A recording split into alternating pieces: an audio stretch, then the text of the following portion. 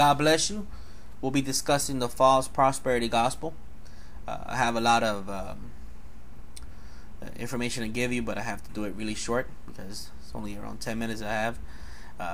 However, I want to share with you that a lot of the false prosperity gospel, a lot of things frustrate me about it because I meet people on a daily basis who are frustrated with today's church, frustrated with how many churches are being ran.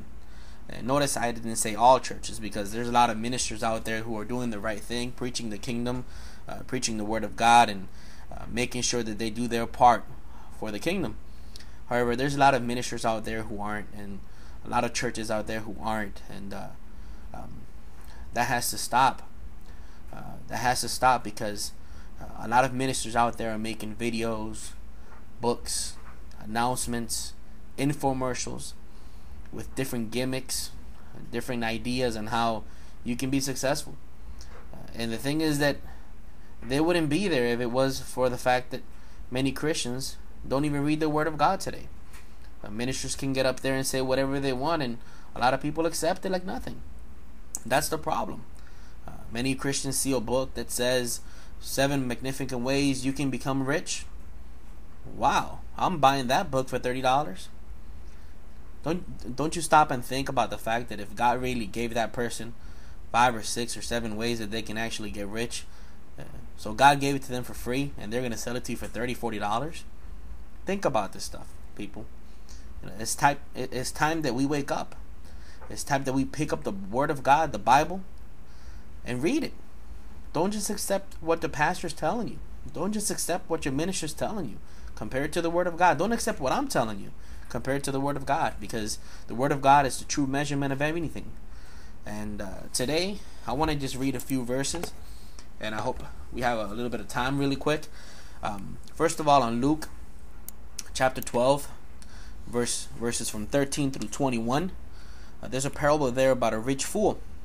And basically, in this story, it says like this. Someone in the crowd said to him, "Teacher, tell my brother to divide their inheritance with me." Jesus replied, "Man, who appointed me a judge or an arbiter between you?"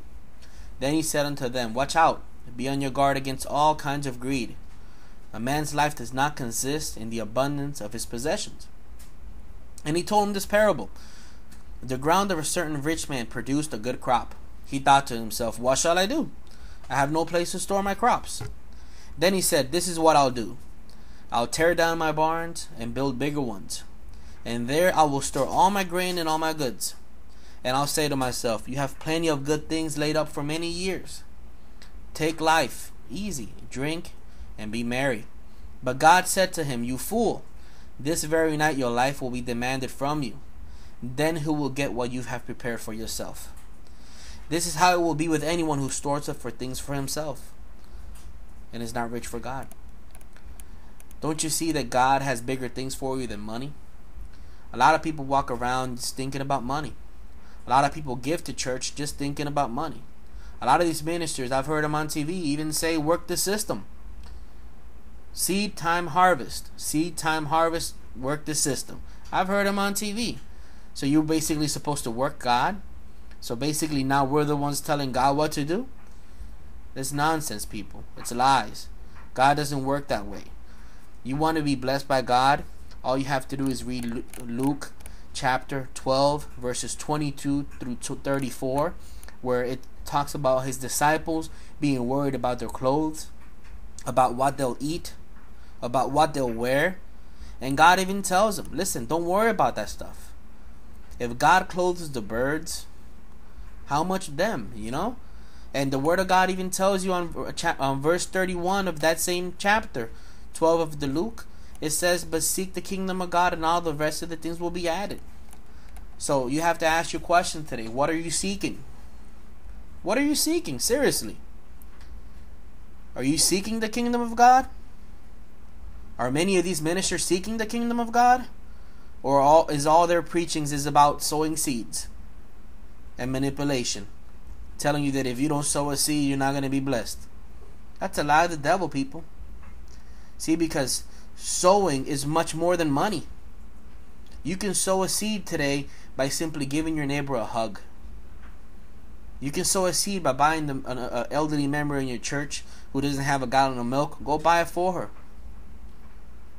There's a widow who's hungry. Go feed her. There's a homeless person on the corner. Buy him something to eat. But many pastors don't like for you to do that. Many ministers want you to give it to them. And you know what? Not all of them are like that. But it's time we wake up, people, and we start listening to the Word of God, people. The Word of God says in Songs of Solomon, chapter 2, verses 15, catch us the foxes, the little foxes that spoil the vines, for our vines have tender grapes. A lot of people worry about the big foxes. Oh, I tithe. I give offerings. God has to bless me. In fact, I claim that blessing because God has to do it. You know what? You're wrong. You're wrong because you're giving with a very bad attitude. Start giving with a good attitude. Start giving with a cheerful heart. Don't give expecting anything back from what you already have. He gave you salvation. What else do you want? Wake up, people. The prosperity gospel is no good, and it's only going to do harm to your life. Wake up. Stop supporting these ministers who do this. And if your pastor is going this route, talk to him about it. Speak up about it. Don't leave your church because of it. Speak up about it. Talk to your friends. Talk to your neighbors. Let them know the truth, the true word of God. God's not interested in your money. He's interested in you. God doesn't want 10% of your life. He wants 100% of your life. You understand that? He wants 100% of you, not your money. May God bless you. This is Neftali 1981.